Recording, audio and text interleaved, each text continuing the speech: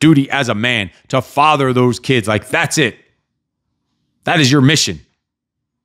And my mission is quantified by the footsteps. I talk about it regularly, the footsteps. I judge my day about how fast the footsteps of my kids are when I'm coming home. Because when I was a kid, the footsteps were super fast running away from the door when my father was coming home. I want to make sure those footsteps are fast coming towards the door.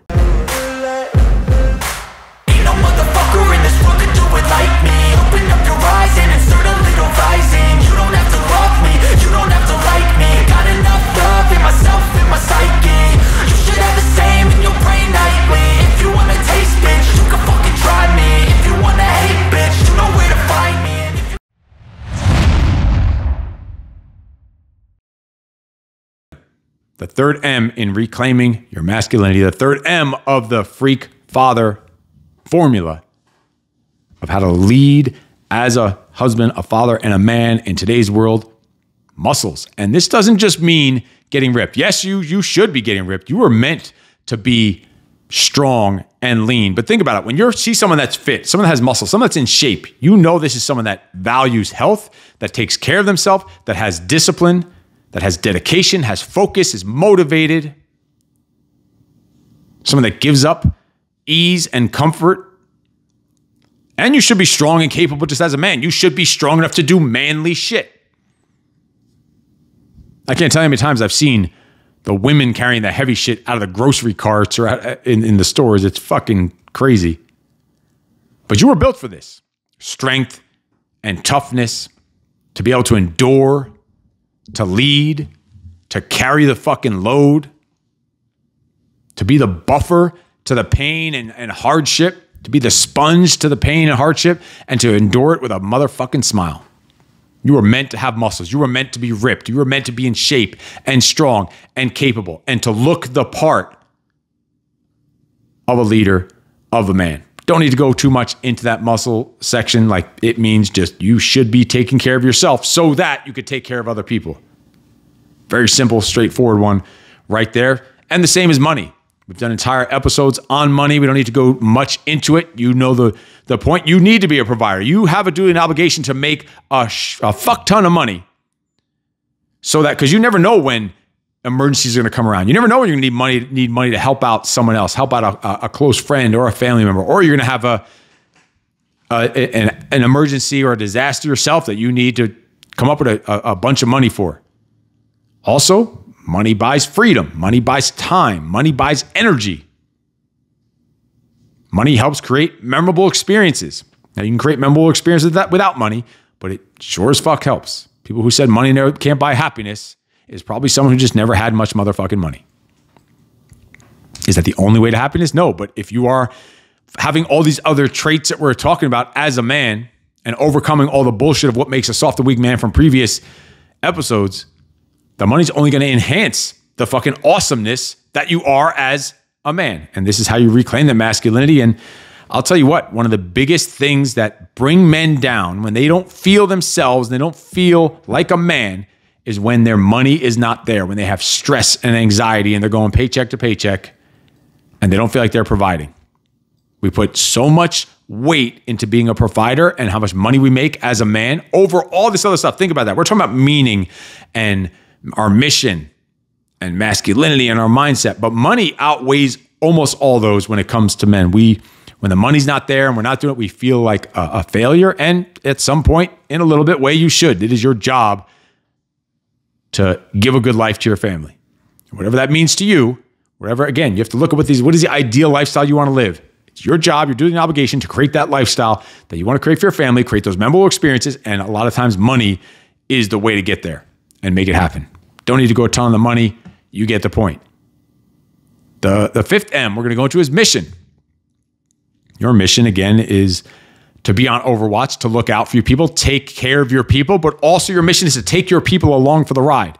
We've had entire episodes on a lot of this stuff, but take your people along for the ride as you're progressing, as you're getting better, as you're moving up, as you're working on yourself, you're working on your fitness, you're working on your mindset, your personal development. Take your people along for the ride. Your mission is also to look at your calendar and see what percent is personal, what percent is professional. Where are your date night? Where are your personal development time? Where is the you time just for yourself? Where's your morning routine, your nighttime routine? Your time with just for your kids. That is part of the mission. Part of your mission is to ask yourself, how often am I creating those memorable experiences that money from the previous M is going to allow me to have? Part of my mission is to, as a father, and to reclaim this masculinity and this freak fatherness, is to think, all right, am I teaching my kids how to think for themselves, how to be self-sufficient, so I can put myself out of a job? Because again, that was your purpose. A lot of lessons, they say lessons are lessons either caught or taught. And they say, well, lessons are caught and not taught. I think lessons are caught and then taught. A lot of times you have to reinforce the lesson to make sure that whoever you're teaching the lesson to understands it and gets it. There's no reason you can't sometimes teach it after they've caught it. And teaching your people, your family, your kids, your team, teach them how to be present. Teach them how to find shit that they like doing, shit that they love. Teach them how to be a good person, how to respond to situations, all the fucked up situations that life's going to throw at them or put them in. Teach them how to respond to that, not freak out and not panic and act like it's the end of the fucking world when it's just a tiny little speed bump.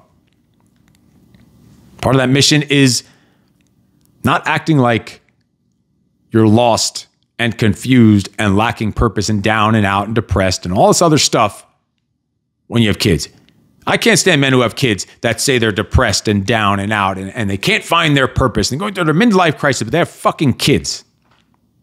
What more purpose do you need, motherfucker? Like, that is your duty as a man, to father those kids. Like, that's it.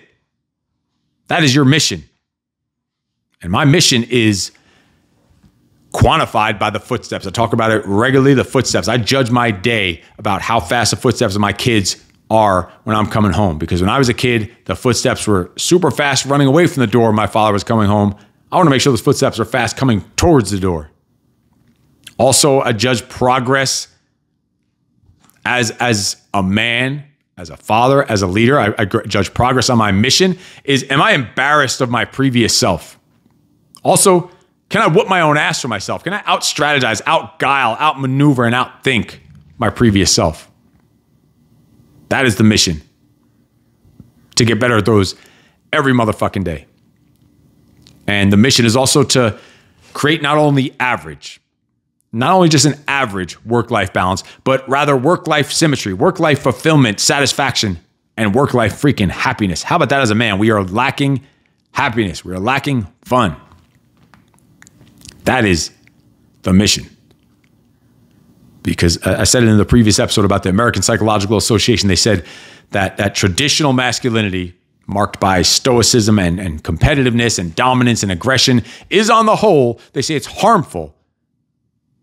Conforming to traditional masculinity ideology, they say, is negatively influencing mental and physical health of men, and is the reason for the issues in the fucking world today. When I say it's the actual opposite, I think the fact is, the lack of those things is what's causing the world to be all fucked up and sideways, like we're living in the upside down and freaking Stranger Things, where shit is all ass backwards. They say masculinity is naturally violent and domineering and toxic, of course, and it's blamed for the problems.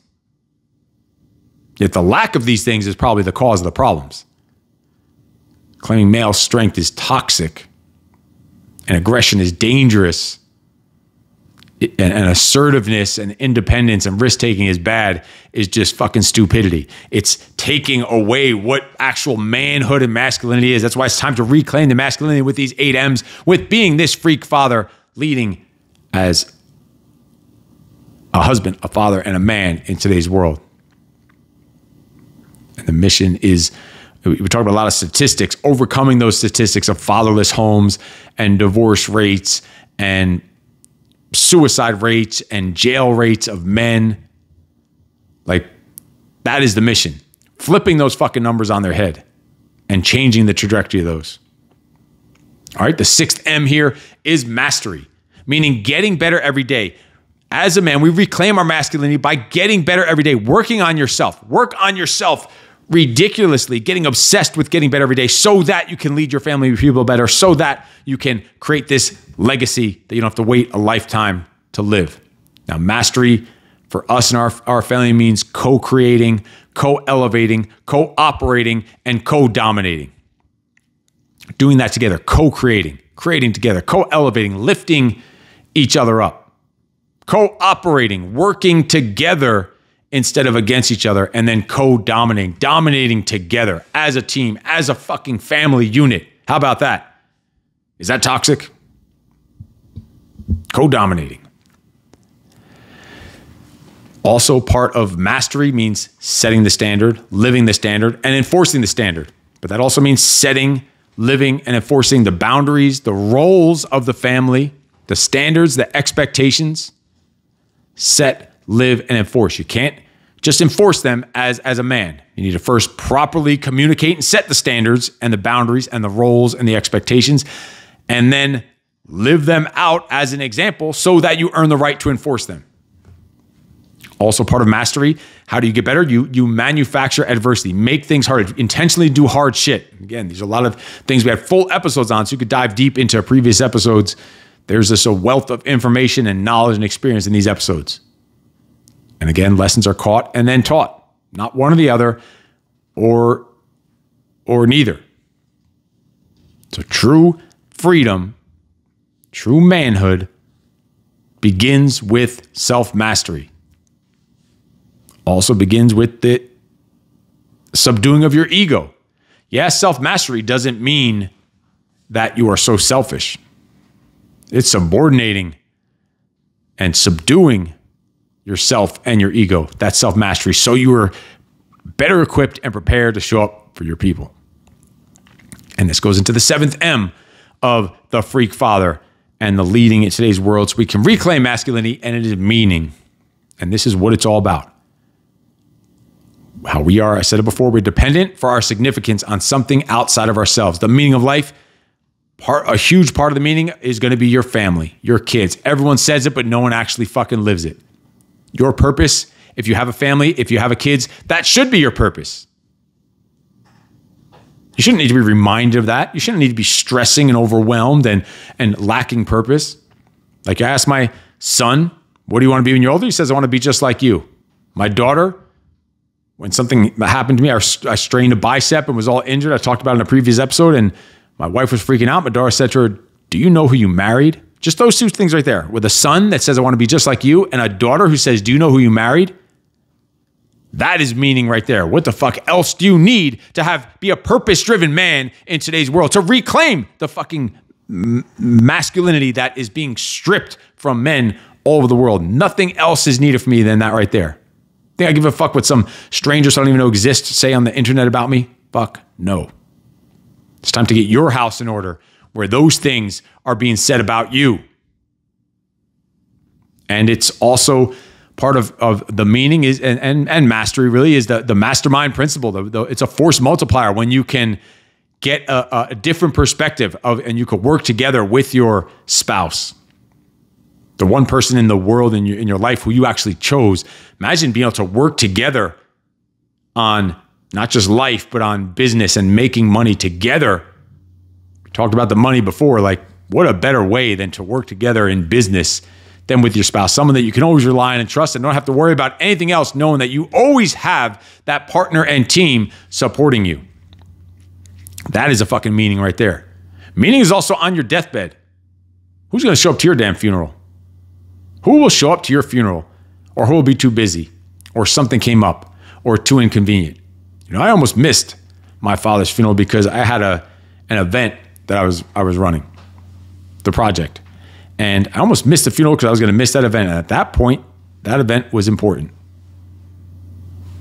So are you living the kind of life where you're going to have a son that's contemplating missing your funeral? I even had one of my sisters was too busy to go to the funeral. Now, not only does that show how important it is for men to lead other men, but also it makes you think, makes you reflect. Every day when I go to sleep at night, I am asking myself and I'm reflecting on, did I live a life today of a man whose kids are going to do whatever it takes to show up to his freaking funeral? The meaning of man is the work of pain. Men's work and meaning is in the pain, the work of sacrifice and surrendering of himself for his people, for his family, for his kids, where you start looking beyond what you want and what you feel like doing and beyond just living for your own desires. And really, it's just giving yourself, part of yourself up until you are completely spent entirely and still giving more after that.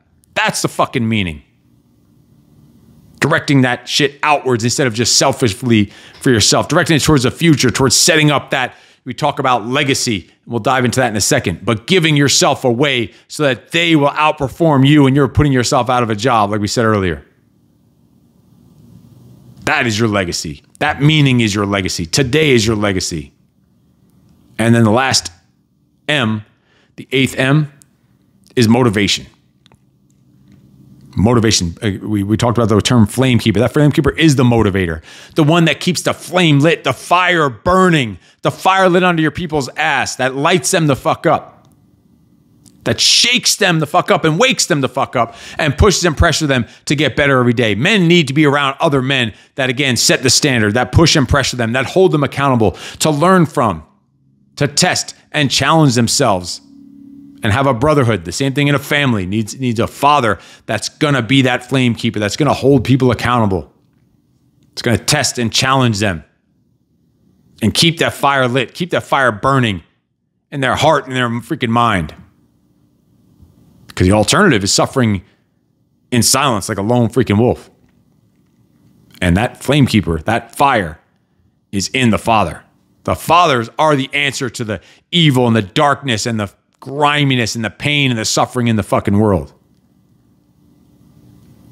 And those are the 8 M's right there that intersect and lead to a freak father and lead to a legacy that will last and lead to creating a life you don't need a vacation from, that lead to creating a legacy that you don't have to wait a lifetime to start living. And this is what we do in the Freak Father Alliance. If I asked you to open up your calendar, what percent would be professional? What would be work and business? And what percent would be personal for yourself, for your family, for your kids? And I already know the answer. 95% is going to be professional. Are you being as connected and present as you should be as a father? Are you struggling with finding your purpose in life as a man? Are you struggling with discipline and energy and confidence that's preventing you from taking action that you know you need to take as a freaking man? Men need to be surrounded by like-minded men and mentors and leaders that know what you're going through and have your back and there to support you and lift you to fuck up and elevate you. Because fathering and leadership is the number one thing needed in this world right now. It's time to step up your freaking game. And this is exactly what we do in the Freak Father Alliance. It's a mentorship, men's mentorship group coaching program that covers everything from mindset to the muscles, to the money, to the mastery, to the meaning, all the M's we just mentioned. So if you're looking for meaning in your life and want to surround yourself with a group of like-minded men who are all striving for greatness, then this Freak Father Alliance is the program for you. This coaching program is designed to help you unlock your full potential and become the best man you are capable of becoming to your fullest potential as a man. It's personal development, fitness, financial success, finding purpose in life. And the most awesome part is you're surrounded by a community of like-minded, kick-ass men just like yourself that are on the same journey, pushing each other to succeed and holding each other accountable along the way. And so if you want some information about the Freak Father Alliance, just send me a message. This is what I created it for, these 8 M's, so we could reclaim masculinity and overcome all those reasons why men have become soft that we talked about in the previous section. These 8 M's are what the Freak Father Alliance Men's Mentorship Program is all about. This is for men who have a work-life imbalance or lacking purpose and a higher calling as a man and are just looking to start living a life they were created to live. Creating your own ideal lifestyle of freedom and fulfillment starting today without continuing to delay or having to sacrifice money or time or freedom or neglecting your family in the process. It's all about learning how to flip the switch and have a no excuses, badass mindset guiding you to adapt, overcome, and destroy the obstacles that are preventing your success as a man in your mindset, your family, your fitness, and your business so you can stop being a little bitch, get your shit together, and start living life on your own freaking terms while you create your personal ideal freak freedom lifestyle. That's what the Freak Father Alliance is about. So if you want information about that, send me a message. It's where I help entrepreneur fathers and men develop a no excuses mindset so they can build more muscle, make more money, have more meaning, so they can attack their mission to create their ideal lifestyle with time freedom for their families. To boil it all down into one sentence, it would be the Freak Father Alliance will help you create a lifestyle you don't need a vacation from, and to build a legacy you don't have to wait a lifetime to start living. So send me a message down below. I want to hear, what other ways are you reclaiming your masculinity in the world? What other ways have you seen from the previous episodes that are making men weak and soft? Put it down in the comments below, and also send me a private message, or just send me a comment down below if you want some information about the Freak Father Alliance. We can get you onboarded and set up right now, starting today, so you can start living that life you don't need a vacation from, and creating the legacy you don't have to wait a lifetime to live. I will see you on the next episode. And in case no one told you yet today, as long as you're living as a freak father, you are fucking awesome. No excuses.